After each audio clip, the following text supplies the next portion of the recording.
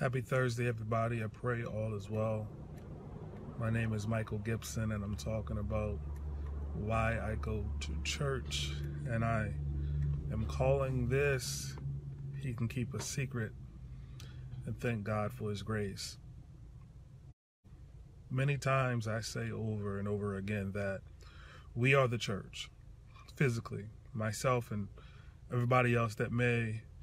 Good morning or good afternoon, Mr. Hunter. Everyone that may view this broadcast now or later, we are the church. We physically make up the church. Where we go to assemble ourselves is just that place where we fellowship, but we all need to have a personal relationship with God because God is just that awesome. And one of the reasons why I go to church, one of the reasons I go to church and I'm realizing, good morning, Ms. Tall, is that if you, look, I was born an 80s, 90s baby. And if all this social media would have been around when I was a kid, and even in my young adult life, I probably wouldn't be able to speak in front of you right now. And when I read the word of God, I'm so grateful for His grace and His mercy that I'm not consumed. And that's why I keep going to church, because God really can, good afternoon, God can really keep a secret. I've been looking at some things online, and I see story after story after story about a pastor being exposed, a pastor being uncovered, about members being uncovered. I am so glad that God's love covers a multitude of sin, because many times the greatest commandment that we should never break is the 11th one, and that's thou shalt not get caught.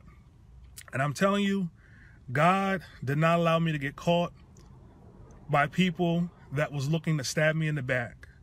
God did not allow me to get caught by people that was trying to tear me down. God did not allow me to get caught by people that wanted to kill me. God did not allow me to get caught and lose my life. I'm so glad that God loved me enough that when He allowed me to be exposed, He allowed me to be exposed to someone that loved me, that cared about me, and that didn't kick me off the curb. They loved me, they care about me, they didn't kick me off the curb. They didn't put me to the side. They just said, you can do better. You know better to do better. And I'm so grateful to God that He's given me the opportunity to change my life. Not everybody gets a second chance and a third chance and a fourth chance. Not everybody gets those chances. And I'm so grateful to God that He loved me enough that He allowed me to have another chance to make it right, because I've done a lot of wrong.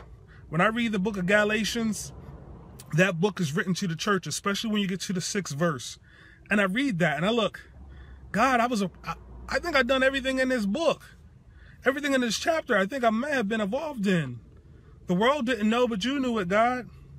And you kept my secrets. You didn't pull back the sheet, so to speak. You didn't say, this is your bed, you got to lie in it. God gave me the opportunity to say, this is your bed. I'm going to allow you to see it. And I'm going to allow you to take some stuff out of your bed. Now, if you don't take this stuff out of your bed, I'm going to open up the door to your room. And everybody's going to be able to see what's in your bed. Be grateful. Be grateful. You should say, hallelujah, thank you, Jesus. Do a praise dance, whatever circle, that the world doesn't know all your secrets. God knows all your secrets, but He keeps on loving you because He died for you before you committed any of those faults. And I'm not trying to give glory to anything but God. When I begin to read the word and I see how David, we all say that David was a man after God's own heart. David has some serious issues. Serious issues. First, Saul pursued him. Then, once Saul died, he had some children, Absalom and some other things. And Absalom and his one son, they were battling each other. The one son rapes the sister, so the son kills him. And then Absalom tries to take his throne. And I'm thinking like, God, how could David be a man after your own heart and he has all this drama? Because God began to show me it's not the drama in your life that defines your relationship with me. It's your willingness to talk to me. It's your willingness to become transparent before me. Hey, sweetheart, it's your willingness to see that I'm a flawed person. And I'm grateful to God today that he allows me to see that I'm still a flawed person. But he loves me enough to say, I'm not going to let the whole world see your flaws. I'm just going to allow you to see your flaws. And if you're humble enough, I'll help you fix your flaws. And I'm so grateful for that. I don't think I'll never stop going to church. I'll never stop studying this word. Hey, Thea, because God is just that good. Because when I look back and I begin to reflect this week, with all these cameras, everywhere you go, with Instagram, Facebook, Snapchat, if all of that would have been around 10 years ago, I might be in prison today. God knows what I did. But God was good enough and graceful enough to allow me the opportunity to make it right. And I'm not saying that people are not hurt by some of the things that we do, but God forgives you. The question is, will you forgive you? And that's one of the reasons why I keep studying. That's one of the reasons why I keep reading, because God is reminding me all the time. I forgave you, but will you forgive you?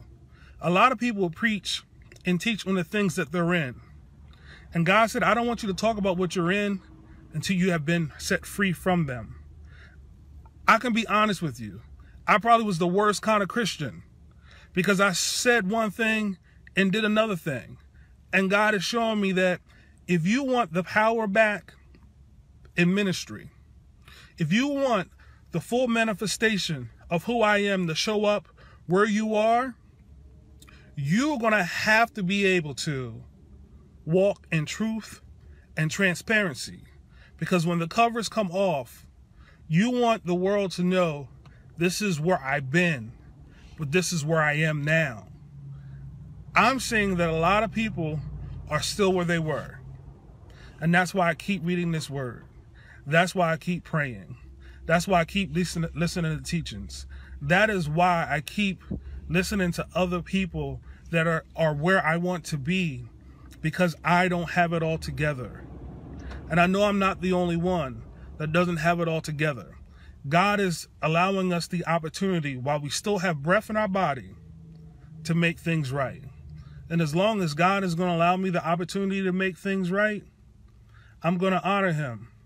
Because to be honest, if it wasn't for his grace and his mercies, I wouldn't be here today. And like I said before, the 11th commandment, thou shalt not get caught. I know that's not biblical, but truth be told, if we got caught where we were in the things that we were doing, we might not even have our job. We might not even be allowed to watch people's kids. We might not even be able to go in the store, some of the things we did. So I'm so grateful that I was not brought up in this era right now, because these kids have it hard. So I just want to encourage everybody to love on our youth. Love on the people that made mistakes, because we've all made the same mistakes too. There just wasn't a camera to capture us. And God knows all of your secrets. God knows all of your flaws. But one of the things that God will do is he will allow you to come back home if you are sincere. We always talk about the prodigal son, but what about the prodigal father? What about the person that says, you know what? You can come back home. I know you asked for your money. I know you asked for all that stuff. I know you spent all your money. But you came out of my loins, and I love you enough, I'll allow you to come back home. That's why I will forever, eternally be grateful to God. Because he has allowed me to come back home when I should not have been able to come back home. He has allowed me to raise my hands when by all means my hands were too dirty to be raised. And when I begin to read in Samuel, and I read about the story of David, God loved David not because David was a perfect man. God loved David because David was willing enough to say before God, I'm sorry. David was willing enough to lift up his holy hands and say, God, I need you. and he would get on his knees. He would lie prostrate. He would rent his clothes and say, God, I need you.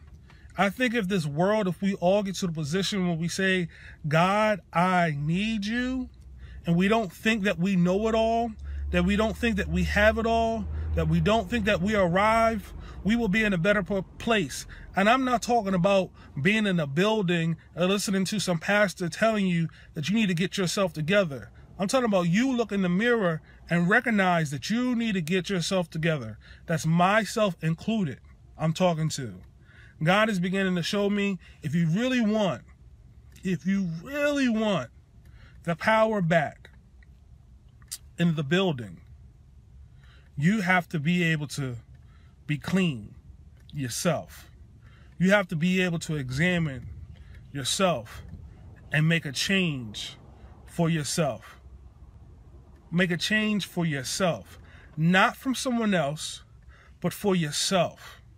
Do it for yourself while you still have breath in your body. So that's why I'm going to continue to read this word. That's why I'm going to continue to be faithful to God, because God has been so faithful to me. And I am so grateful. I'm so humbled by the love that God keeps showing me day in and day out. Even when I don't deserve his love, he still shows me his love. Because in his word, he says, I don't have love, I am love. And he says that the greatest commandment of all these is to love God with all your heart, with all your soul, and all your mind, and to love thy neighbor as thyself. If you can't forgive yourself, you can really never love your neighbor. Because when you don't forgive yourself, you have a load of bitterness. There can be a load of heartache. There can be a load of mistrust. Because when you don't forgive yourself, it is hard to love someone else. It is so hard to give to someone when you are broken.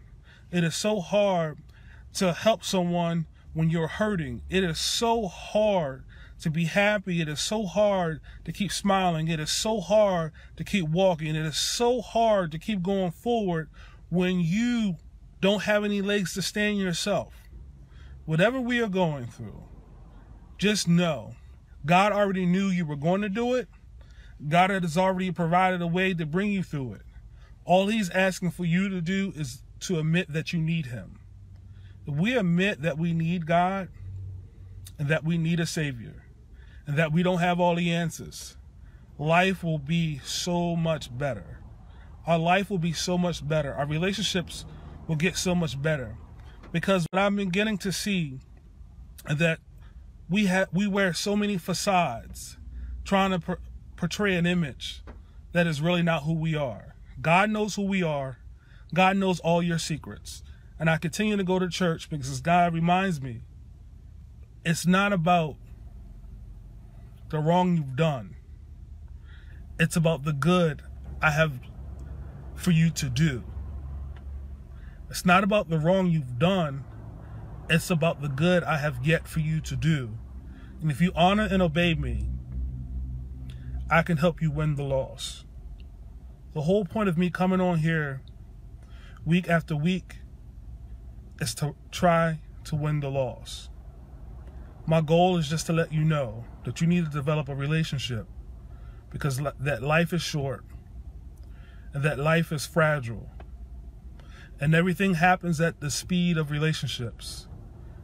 And if you don't have someone in your life that you can talk to, if you don't have someone in your life that actually can hold your hand when it's so unsteady, if you don't have someone in your life that you can give a hug to, if you don't have somebody in your life that you can cry on their shoulder, life really isn't worth living. It's really hard to live in this world alone. And I'm not talking about being married. I'm talking about having real, true relationships. And one of the reasons that I go to church, because I realize that I'm in relationship with the Father. He holds all my secrets. And because he can hold my secrets, that means he can hold my hand.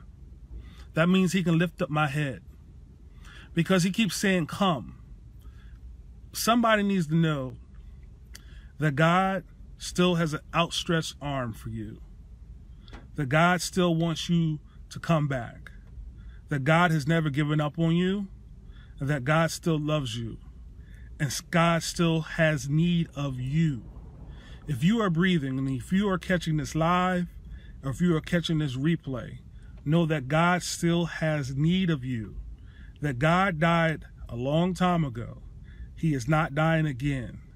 But he did leave his blood to cover up all of our sins.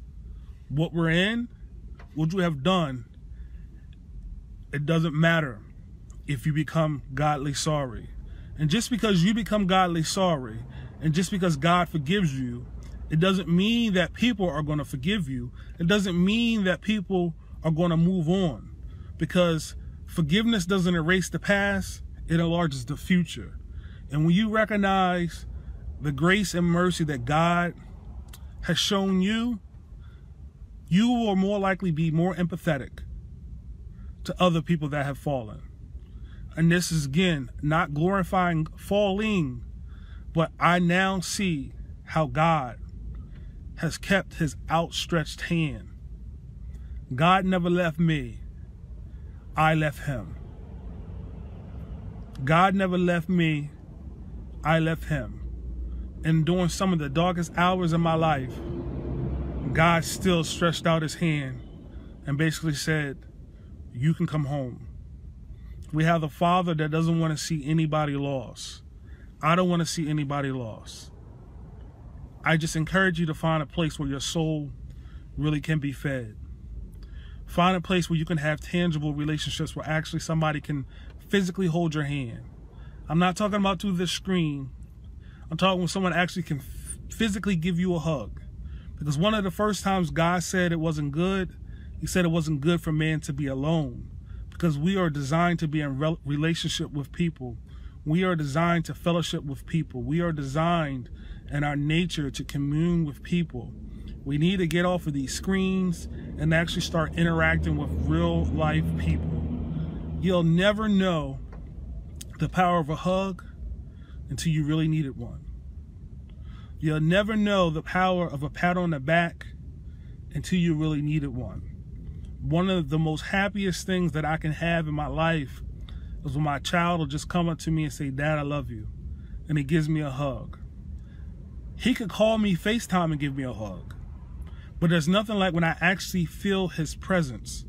There will be none other people and other believers. I just want to encourage you, find a place of worship. I know church may have done people wrong, but again, we are the church. The people are the church. We are all flawed human beings. And I'm not saying to stay in a position of abuse. I'm not encouraging you to stay with someone that really doesn't love you. But just know that we all have a place of brokenness. And sometimes because we didn't forgive ourselves, that's why we keep walking out in a broken life. I just want you to know that God keeps your secrets. And because he kept your secrets, and because he still has an outstretched hands, you should come back to him. You should start learning of him. You should start partaking in him. You should try to fall in love with him again. This is Michael Gibson, and it's why I go to church, because God kept my secrets, and I'm grateful for his grace and mercy that followed me, that continues to follow me, and that he continues to love me. And because he loves me, I'm just trying to love him back with the same passion, with the same energy that he pursues me. Because he will never stop pursuing you, so you should never stop pursuing him. Again, I encourage you to find a place where your soul can be fed. Find a place where your soul can be fed. Because if you don't eat any spiritual food, you will be spiritually malnourished. And with everything that's coming at us in this world, it's going to be very hard. It's going to be very difficult to survive. And I need you to survive. Meech, I need you to survive. Joyce, I need you to survive.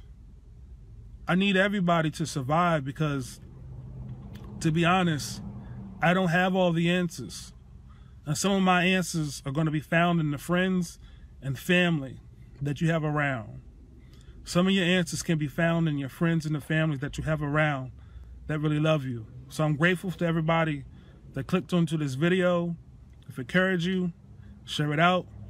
But this is Michael Gibson, and it's Why I Go to Church. Stay blessed.